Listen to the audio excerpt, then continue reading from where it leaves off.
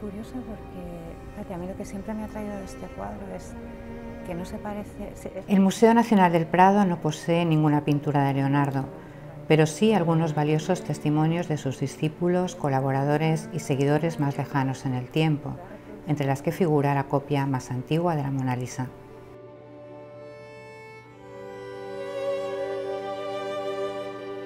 En realidad nuestro cuadro ha estado colgado de las paredes del Prado desde 1819, desde que se abrió el museo. Ha tenido muchas atribuciones y una de ellas era la de copia flamenca, porque ese fondo negro y el barniz amarillento que lo cubría sí que le daban un aspecto nórdico a la obra.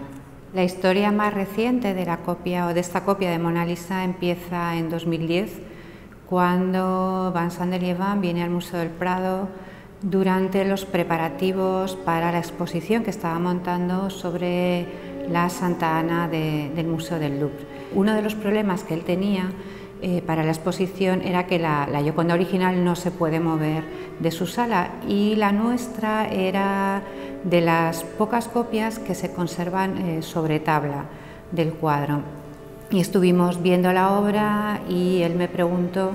si se había estudiado alguna vez, y la verdad es que no habíamos hecho nunca ningún estudio.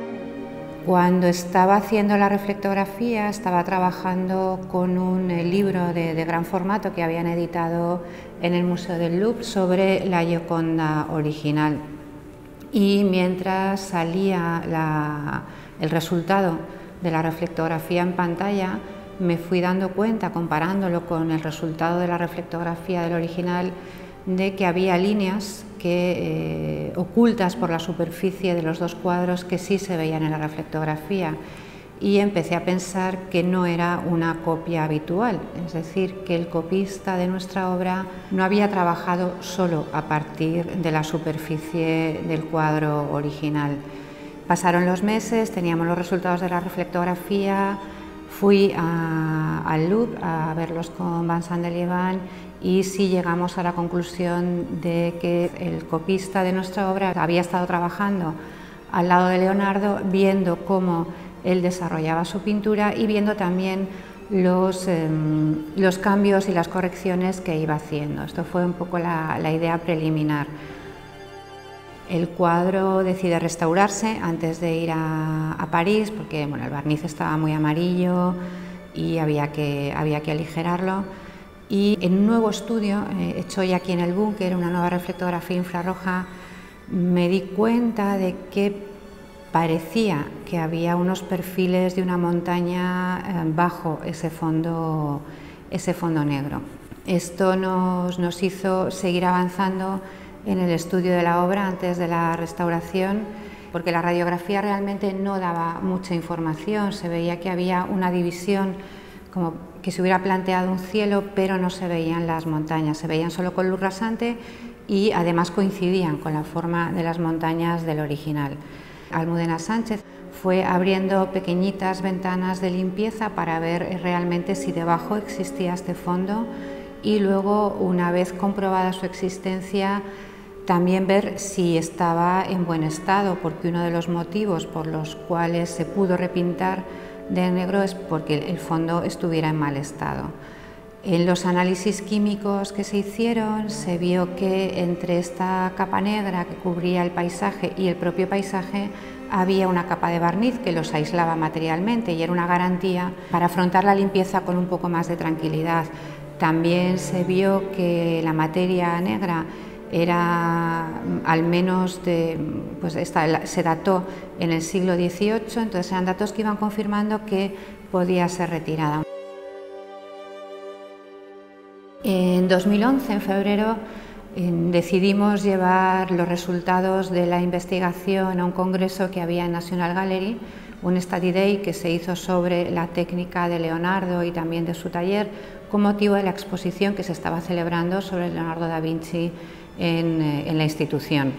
Cuando llevamos el estudio, todavía la restauración no estaba terminada, no teníamos parte de los datos, sobre todo de la parte superior de la obra, pero teníamos datos suficientes como para poder ya plantear nuestra hipótesis que además estuvimos trabajando siempre en paralelo con el Louvre y que antes también verificamos con el personal de National Gallery. El problema que tuvimos allí fue que había un periodista entre los asistentes y claro, a él la noticia le pareció un bombazo, cosa que nosotros no habíamos caído hasta ese momento. Yo la verdad es que no había caído nunca en que se trataba de la copia del cuadro más famoso del mundo. No me di cuenta hasta ese momento. Y bueno, pues luego ya sabemos la repercusión que tuvo también aquí en España la noticia. Cuando volvimos, la restauración continuó, vimos que efectivamente el paisaje estaba intacto. El cuadro, la verdad es que está en unas condiciones de conservación excepcionales, también debido al cuidado puesto por el copista en la ejecución y en la preparación de la obra. Y a partir de ahí seguimos profundizando y seguimos haciendo nuevas reflectografías para ir comprobando datos que ya teníamos desde el principio y otros que estaban ocultos por este repinte, que avalaban todavía más nuestra teoría, es decir, que hay cambios de composición que se repiten en las dos obras. Los más significativos que encontramos son en los brazos, en los dedos de la mano derecha y en la cabeza, por ejemplo, o en el contorno del velo, tienen la misma reducción del perfil del contorno del velo, que se hace más estrecho. Es mucho más evidente esa corrección en nuestra copia. Todas las correcciones son mucho más evidentes en nuestra obra por el trazo que tiene el pintor y quizá por el material que está utilizando para trabajar. No solo la reflectografía nos dio las pistas de que era una obra que estaba hecha en el entorno más próximo a Leonardo, sino también los aspectos materiales que en un principio nos sorprendieron un poco, como era, por ejemplo, que el soporte fuera nogal. Siempre se había pensado que era roble y luego se dijo que era chopo, porque es la madera sobre la que habitualmente están pintadas las obras del Renacimiento italiano. Cuando José de la Fuente vio la radiografía, vio que era nogal y luego lo confirmó también con el estudio de la madera. Otra de las características curiosas que tenía la obra y también bastante significativas es que no tiene una preparación de yeso y cola, que era lo tradicional en la época, sino que lo que tiene es una preparación oleosa, tiene una doble capa, una blanca y otra anaranjada, una imprimación anaranjada que en ese momento no era habitual. Sin embargo, profundizando en los estudios que se habían hecho tanto en National Gallery como en el CDRMF sobre obras de Leonardo y de sus colaboradores, vimos que hay una época, sobre todo a partir de su primera estancia en Milán, en la que Leonardo utiliza nogal y en la que preparan los cuadros de esta manera, es decir, no era algo excepcional para nuestra obra, sino que todo lo contrario, era algo habitual tanto en Leonardo como en su círculo, en una época muy concreta, lo que venía todavía a aportar más datos que apoyaban nuestra teoría. Hay muchas copias posteriores, sobre todo de la Gioconda. Todas las copias que conocemos hechas a partir del cuadro están hechas a partir de la superficie del original y lo reproducen tal como es ahora. La única copia que no se parece al original es la nuestra. Son sorprendentemente parecidas y sorprendentemente distintas. Es un concepto de copia que no intenta suplir la original. Nuestra copia es la copia más antigua que se conoce de la Gioconda. Es una obra además que se hizo en el taller de Leonardo y que se hace durante un tiempo junto a la original, es decir, se hace de manera simultánea a la original. Mientras Leonardo trabaja en su obra, nuestro copista trabaja en la suya, de manera que cosas que va corrigiendo Leonardo en el original, el copista las va corrigiendo también en su copia. En el taller pictórico del Renacimiento, la copia jugó un papel primordial. Por un lado, era un medio de instrucción de los aprendices. El maestro suministraba una serie de modelos que estos aprendices copiaban y podía tratarse tanto de composiciones completas como de detalles de la anatomía, una mano, la cabeza o un elemento del rostro. Por otro lado, la copia también constituía un medio de acrecentar la ganancia del propio taller. El maestro suministraba un modelo que los oficiales repetían y mediante esa multiplicación de la imagen se obtenía un rédito importante al ponerlas en el mercado, puesto que existía una demanda de aquellos productos artísticos que contaban con el aura, con la firma, con el marchamo de un gran maestro como podía ser Leonardo. Los prejuicios que la cultura del siglo XX, fundamentalmente a partir de las vanguardias históricas, se introdujeron a propósito del concepto de copia, no existían en el Renacimiento y la idea de originalidad que solemos todavía hoy manejar no estaba desarrollada en los mismos términos entonces. Y es por eso que la copia contaba con un brillo, una valoración social, una estima por parte de los coleccionistas que hacía deseable ese tipo de reproducciones basadas en una idea primigenia de un determinado maestro, como podía ser el propio Leonardo. En el taller de Leonardo sabemos, a través de la investigación histórico-artística y los exámenes técnicos de sus obras que se han hecho en los últimos años, que ambas modalidades de copia, aquella destinada a la instrucción de los jóvenes y aquella que se usaba para obtener un rédito de mercado, se llevaban a cabo. La singularidad por parte de Leonardo estuvo seguramente en conceder un cierto grado de libertad a sus copistas, ya que él permitía que al tiempo que se reproducía un determinado modelo, estos expresasen su personalidad, sus rasgos individuales, a través de sutiles interpretaciones del modelo a copiar. C'est vrai que c'est une grande chance aussi d'amener ces instruments. Donc on construit à Paris, dans mon université, à la Sorbonne, pour justement être capable d'analyser les œuvres là où elles se trouvent, avoir ces technologies qui permettent de passer donc, quelques jours avec un tableau comme celui-ci, pour essayer de décortiquer la manière dont il a été réalisé, couche par couche de pigments si on y arrive. Et moi j'aime bien l'analogie avec l'archéologie. En fait on fait de manière totalement non invasive la démarche d'un archéologue. Et des dessins sous-jacents que tu avais déjà étudiés, ben on rajoute les petites couches de peinture que l'on arrive à révéler avec des rayons X, avec différentes lumières et différents types de spectroscopie. Vraiment, il va falloir qu'on arrive encore à interpréter ces données, surtout que pour moi, c'est la première fois que je travaille à une résolution aussi grande du dixième de millimètre, et c'est la première fois qu'on découvre des petits traits rouges qui sont sous-jacents et qui font penser, pour le moment, qu'il y a des dessins à la sanguine qui se mélangent avec des dessins en noir de carbone. Et donc ça, c'est aussi une des façons de documenter de manière nouvelle. Et ça, on ne le sait pas pour la Joconde. Hein. On n'a pas fait de telles mesures, on n'a pas fait de telles observations. Et ça, c'est vraiment des choses qui m'intéressent beaucoup dans notre pour appliquer notre démarche d'étude des matériaux des peintures,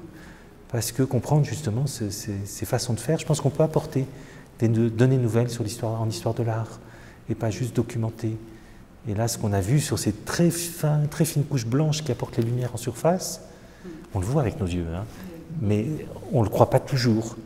Et de nouveau, moi, j'adore l'idée de dire on fait des analyses juste parfois pour être sûr de ce qu'on voit, ou bien re-regarder et être sûr de notre interprétation. Et là, je crois qu'on a fait cette semaine de très très belles mesures qui vont dans le sens des publications précédentes que tu avais faites et de tes idées, et ça confirme un peu tout cet aspect finalement d'un processus de création qui semble être a priori quand même très différent de la Mona Lisa du Louvre. Él trabaja, pues como os decía antes, sobre esta base reflectante, sobre la que hay una imprimación anaranjada que posiblemente no sea uniforme en toda la obra y sobre la cual da una aguada gris, una especie de lo que llamaba